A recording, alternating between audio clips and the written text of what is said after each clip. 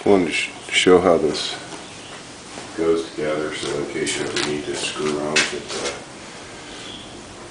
it. The box itself has 4 feet that unscrew, and that allows you to take off the mirror panel. There's a mirror inside on the very bottom, flex the lid up, and you can get it whatever's going on inside. That turns the lights on, this one switch right here.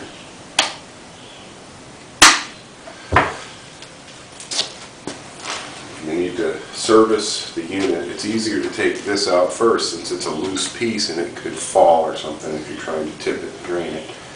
So it's simple as inserting the tube. You just push it up in there until it starts to grab. I wouldn't go totally nuts on it. You don't want to break anything. And then you just basically rotate it into position.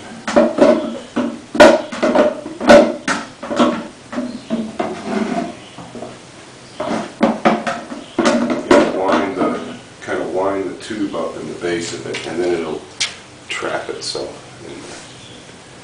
I'm going to ship it with packing holding all this down, and there's a 6-foot lead that comes out of the side where the tubes are, so you can just route your wire with your tubes to your rig.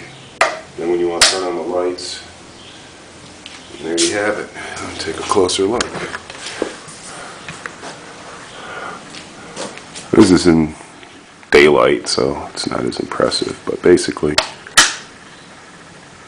the lighting feature is right there.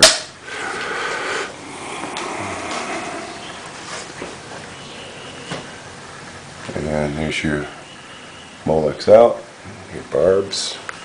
You're good to go. I'm going to wipe it down. I'm going to protect it, tape the lid onto it with packing holding the Volcano in place. And pack it on the outside with more bubble wrap, and you'll be good to go.